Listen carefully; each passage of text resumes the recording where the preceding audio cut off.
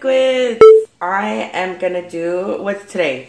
Today's Friday the 9th, and I have a yearbook coordination meeting with other parents at my son's school because we do the yearbook.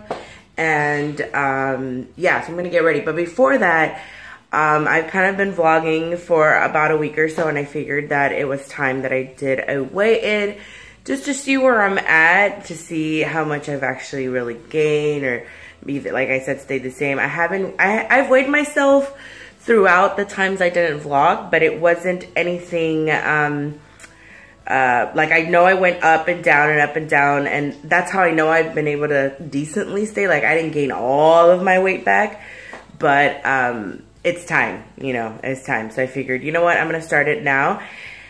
And I know it's kind of like weird because I'm gonna head out and I'm, you know, holiday, but I'm gonna really do my best to still watch what I eat even during the holidays. And I feel okay about that. Like, I'm not stressing over it, and I'm not like, oh, I'm on a diet or I'm bummed or anything like that. Like, I really feel okay. Like, I feel like you know, like I was saying yesterday, I've just got to do this. So, we'll see. But I did want to do that in part because I'm not going to weigh myself for at least 2, maybe 3 weeks, because all of next week, next Friday, I head out, and then I'll be gone for about 2 weeks. So just kind of see how I did, just for fun, just to see where I'm at. And then once I get back, I definitely will focus in and zero in some more. But y'all know the drill. The scale has not left the building.